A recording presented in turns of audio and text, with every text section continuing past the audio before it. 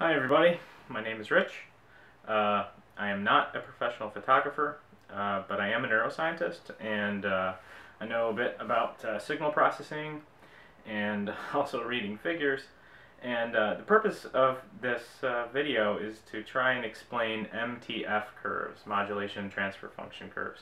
And the reason that I'm doing this is because I found that on the internet there's a lot of sites and YouTube videos that are either downright wrong, or 2, misleading, or 3, simply don't provide enough information to really have a grasp of what MTF curves mean and where those numbers are derived from. So what I'm going to do today is I'm going to break down the MTF curve and try and show you a little bit about where those numbers come from, how to read them, and what it really means in terms of lens design. So hopefully at the end of the video you'll have a better understanding of MTF curves, and you'll be a more informed photographer and a more informed buyer. So let's get on with it.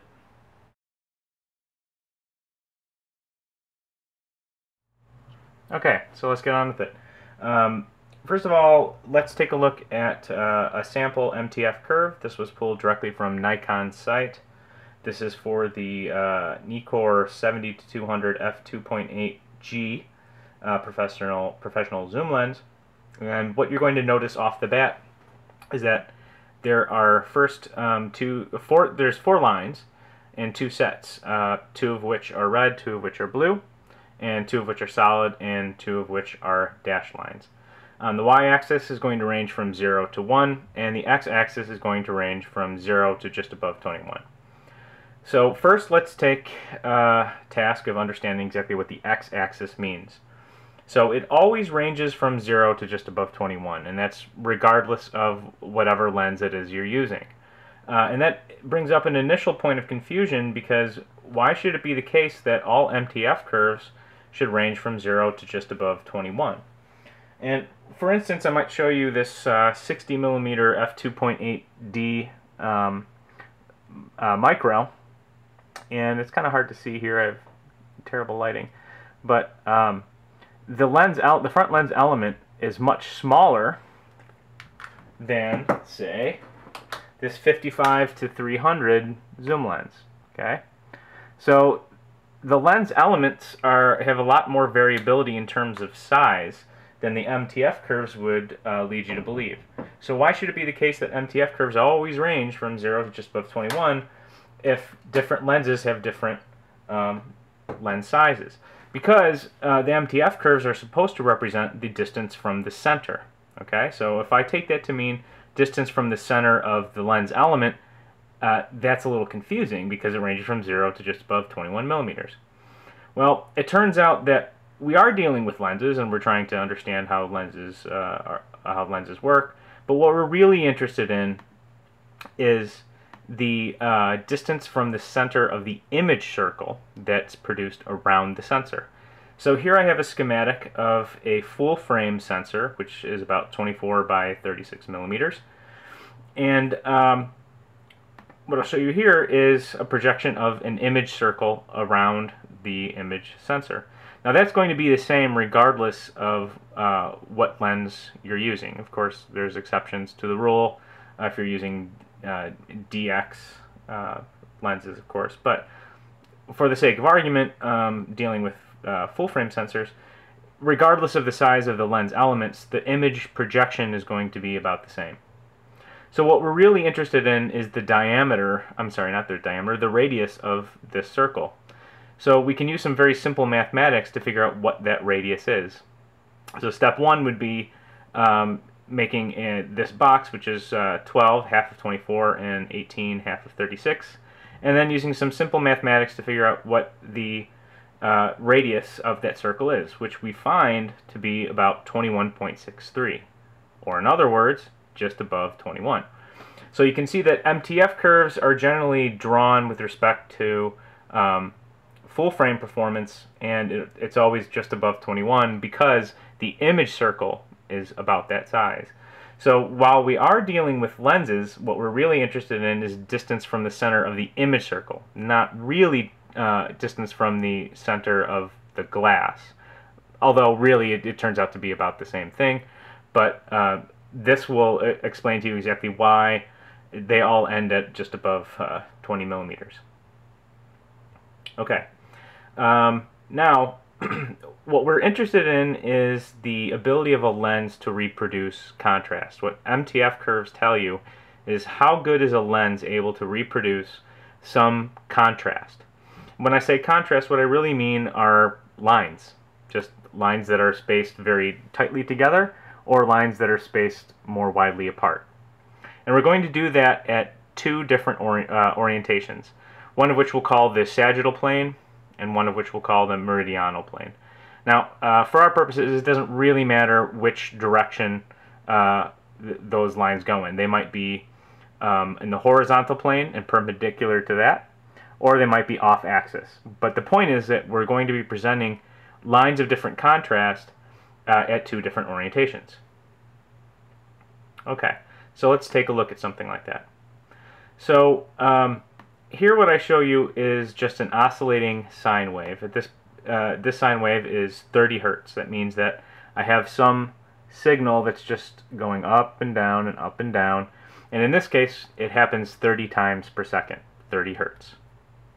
Now if I do this over and over again, I can actually create something that looks like a picture.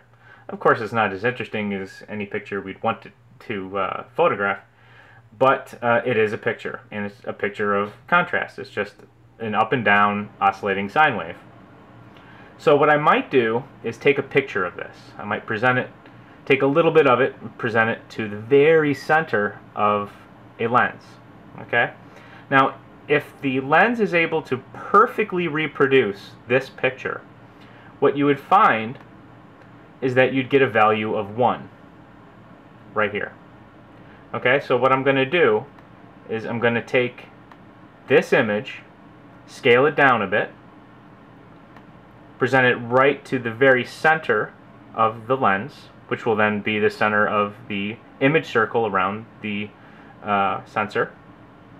And then I'm going to try and figure out how good is the lens, the lens and the camera able to reproduce that contrast. Now, to really understand, though, the way that that metric is derived, you have to understand a little of something called Fourier transform. A Fourier transform is a way of taking some signal and plotting it in the frequency domain. So a Fourier transform of this picture should be exactly 30 hertz, because I told you that I created a 30 hertz sine wave. It happens 30 times per second. And if I do the FFT, or fast Fourier transform, what will happen is you'll see all of your power being on the y-axis here and frequency being on the x, all of the power will be at exactly 30 hertz. Which it should be, because that's exactly what I created. Now, if I took a picture of this and then imported it back into my computer and did an FFT of that and compared those values, so this is the FFT of the image I presented, and then maybe I'll have an FFT of the image I took a picture of. If I compare those two, I can create a ratio or some percentage of which that tells you what percentage of the power is represented in the photographed image. If it was perfect, you'd have all of your power exactly at 30 hertz for this example, and thus you'd have exactly 100%. Any departure from that indicates that there's some smearing or some mismatch between the contrast that we presented and the contrast that the camera, after passing through the lens, of course, is able to represent. Now, of course, we'll do that right at the center of the lens, but then we'll move it and we'll move it and we'll move it all the way out until we're hitting that that edge of the image circle that is being passed to the sensor. And again, we'll do this at two different orientations. Now,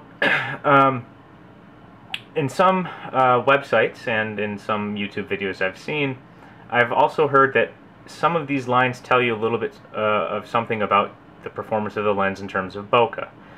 Well, now that's not exactly true. All the MTF curves tell you about is the ability of a lens to reproduce contrast. But to the extent to which your bokeh contains a low frequency component, which it should because it's blurred, so when something is blurred, you have less high frequency or very sharp things, and you're left with only your out of focus and lower frequency things. To the extent to which your bokeh really is just low frequency, maybe that's true. So the lower frequency components, which in this case is 10 lines per millimeter, which is less than 30 lines per millimeter, might tell you something about the ability of a lens to reproduce bokeh. But I really wouldn't go that far. It's much more involved than that, especially since bokeh is sort of a subjective term. Okay, now let's talk about the difference between the solid and the dashed lines. If you recall, the solid lines tell you about the ability of the lens to reproduce contrast in one orientation, which we'll call the sagittal orientation, and in another orientation, which we'll call the meridional.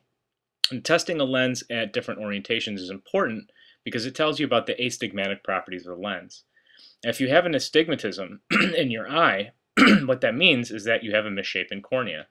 And when you have a misshapen cornea, it means that your eye, the ability of your eye to resolve contrast or lines changes based on the orientation of the line because your cornea is not a perfect sphere. The same is true with a camera lens.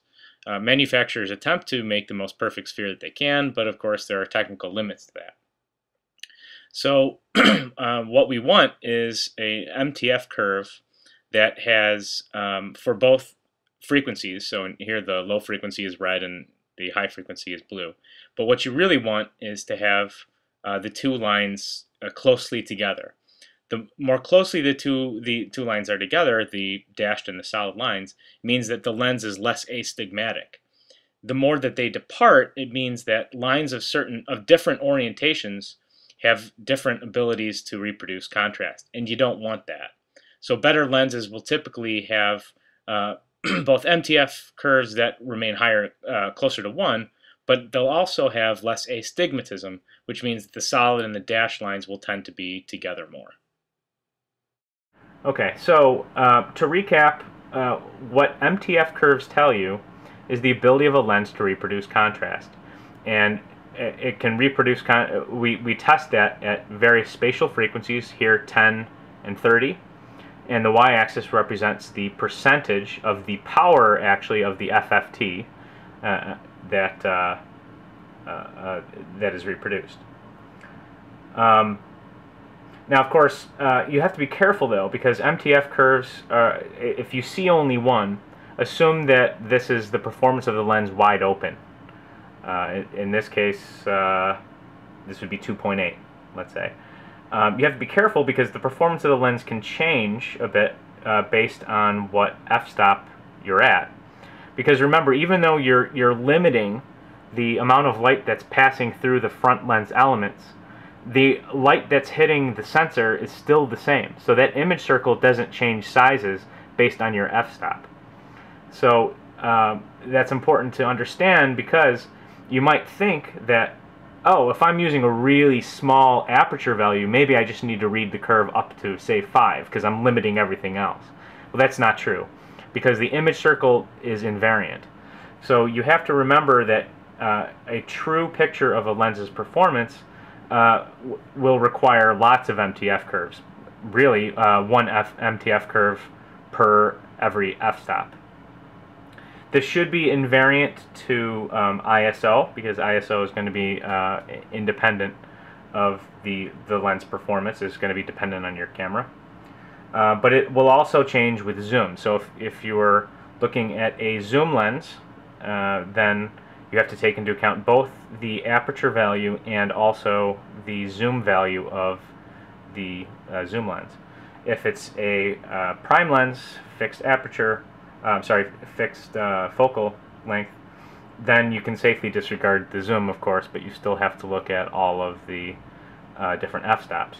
But really the most important one is going to be wide open. In this case, f2.8, and in some primes 1.8 or 1.4, because that's going to be the worst case scenario. So I hope that this has dispelled some of the myths of MTF curves, and I look forward to any comments people have, and I hope that this has been enlightening.